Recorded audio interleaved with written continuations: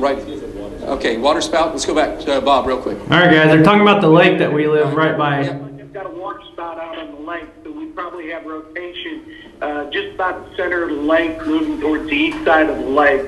You can see the rotation out in the water, so. Oh, you can.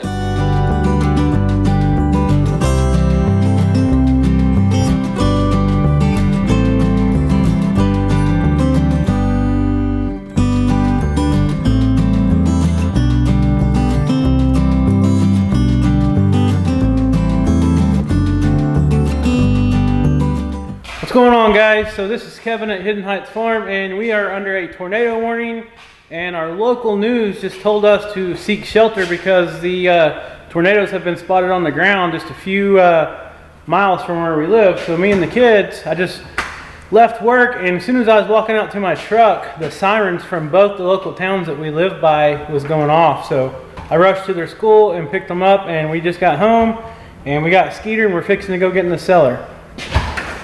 All right. Tell them where Mom's at. Let's go. You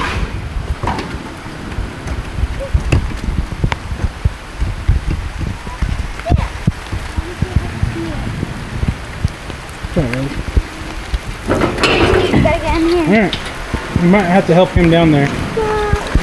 Get down there first and help your sister down. Grab that handrail. All right. Hurry, put your tablet up. Put your tablet up and grab Skeeter. Hurry. Come on, Skeeter. Here, grab this light. I'll get him. Here, Skeeter.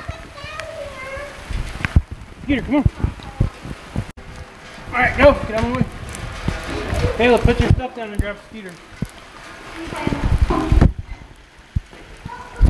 Hurry. He's scratching. You don't like it down there. Skeeter, stop. Grab him.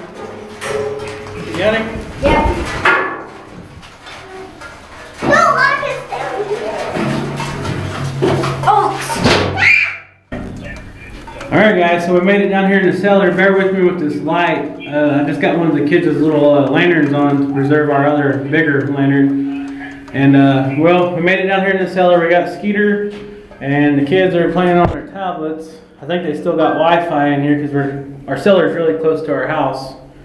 So we are just going to set this out, and I had the news pulled up on my cell phone, and we will wait for the all clear before we get out of here. So they just said there was a tornado on the ground just a few miles from our house, so we're waiting for it to get this way. It was raining really hard if you've seen on the video, and now it's like super quiet outside. The wind's kind of laid down, and that's a really bad sign usually. It's a really eerie feeling as well.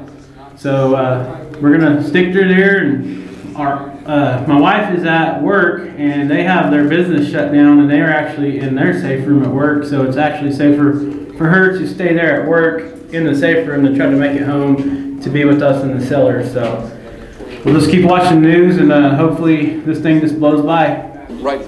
Okay, water spout. Let's go back to Bob real quick. All right, guys. They're talking about the lake that we live right by. We've got a water spout out on the lake, so we probably have rotation just about the center of the lake, moving towards the east side of the lake. You can see the rotation out in the water, so. Oh, you can. Definitely get something going. All right, so it's right on the lake. And flash flood warning for Creek County and Tulsa County. Okay.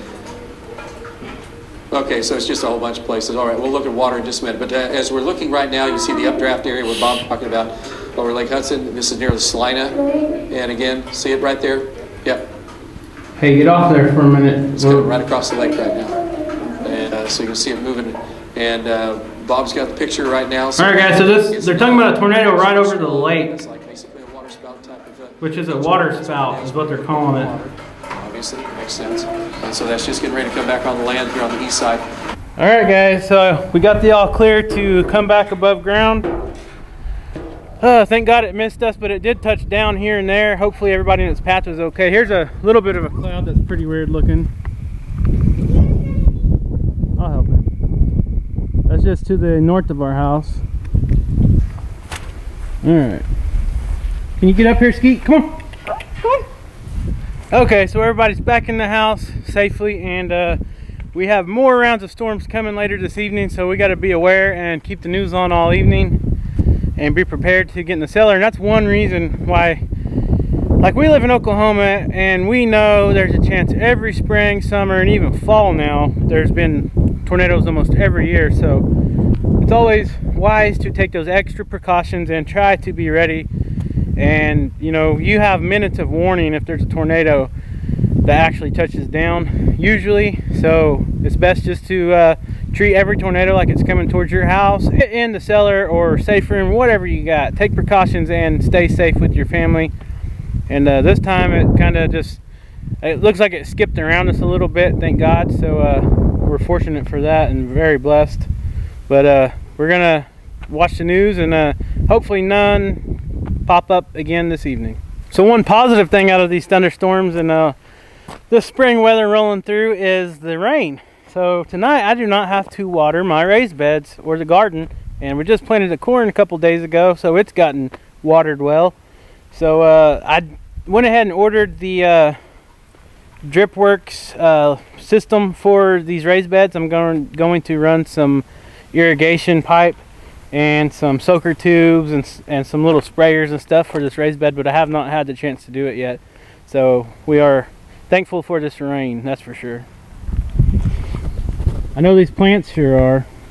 They're starting to take off very well.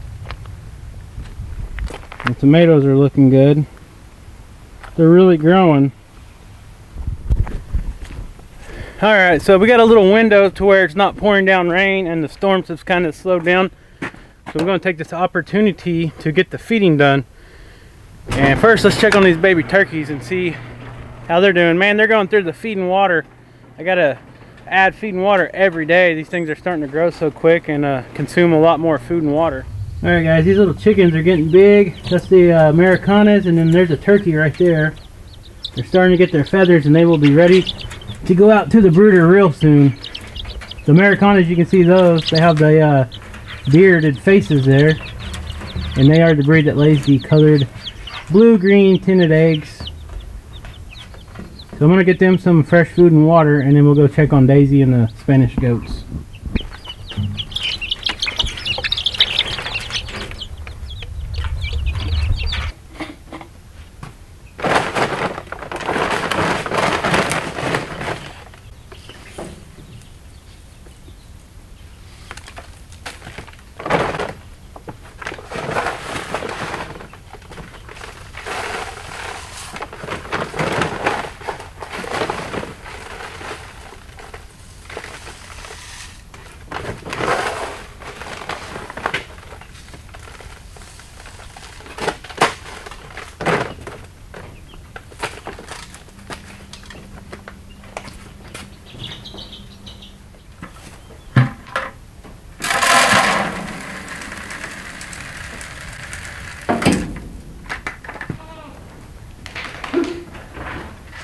Hey girl, you know Daisy. There you go.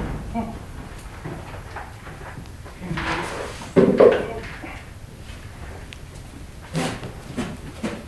Alright, clear the way if y'all want fed.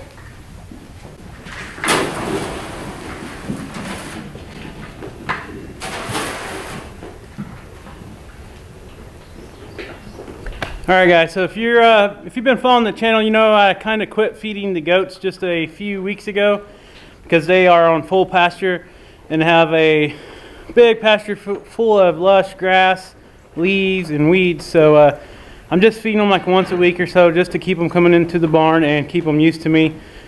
You know, you kind of want to keep that habit going with them. That way if you ever need to work them or catch them, you can bring a feed bucket and they're still used to it, and you can get them in your barn, catch them, do what you need to do with them. So it makes them easier to catch. But I have noticed some of these does are starting to bag up a little bit and getting a little wider on the back end. So most of them have about a month to a month and a half left due on their pregnancy, and then they should be kidding. So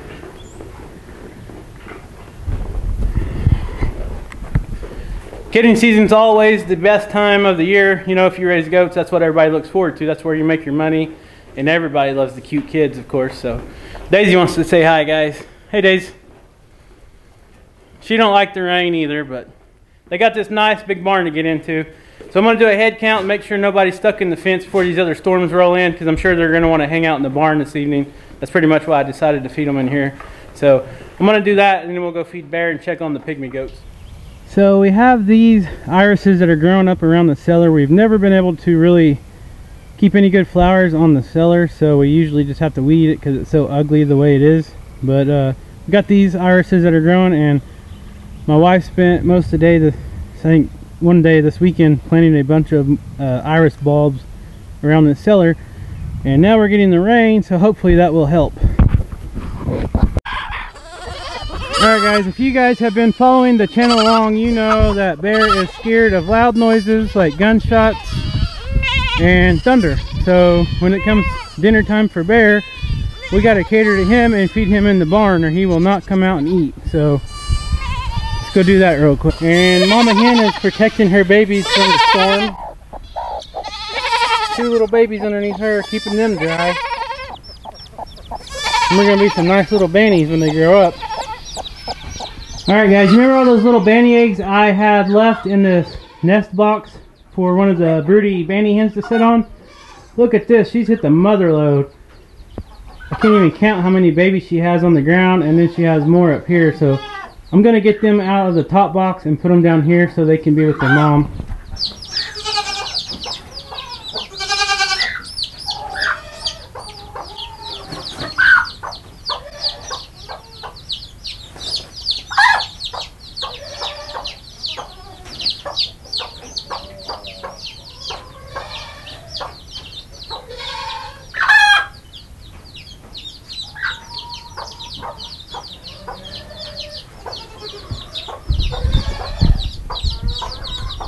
Alright guys, so she hatched every single egg that I had put in there, and I think I put 13 or 14 in there. So that is amazing. Look at all those babies that she hatched out. All different colors of bannies. That'll be great for the farm. Them things eat the bugs now.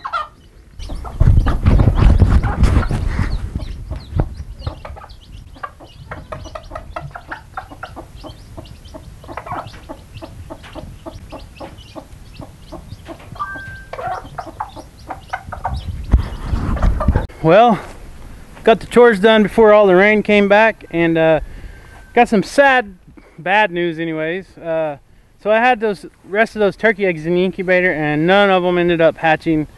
They just were not fertile, and I think it's safe to say that that Tom will have to go. I don't know if he'll become a Thanksgiving dinner for someone or us, or if we'll keep him around the farm as like just a decorations, you might say.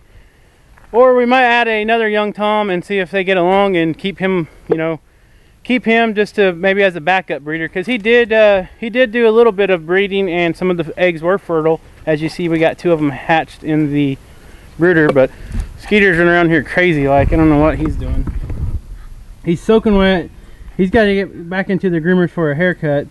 He's been out here with me feeding, and it's, you know, like I showed you, it was raining, so everything's soaking wet, and of course he is. Alright guys, see this looks like smoke back here behind me? That's what it's like up here at Hidden Heights Farm in the spring and summertime if it rains a little bit. Or every morning above the creek down below, you'll get this like fog just lifts up through the sky. It's pretty cool. So it's always a sign of spring and storm times for me, because that's what we see almost every time it storms. But guys, I'm gonna end this video. Thank you guys for watching. I know I got a lot of new subscribers, and I appreciate that. And I also really appreciate my old subscribers. You guys are awesome. Always leaving comments, helping me out if I got questions around the farm on gardening or about the animals, and vice versa. When you guys ask me, we enjoy that as well. So keep it up, guys. And thank you for coming and checking out the channel.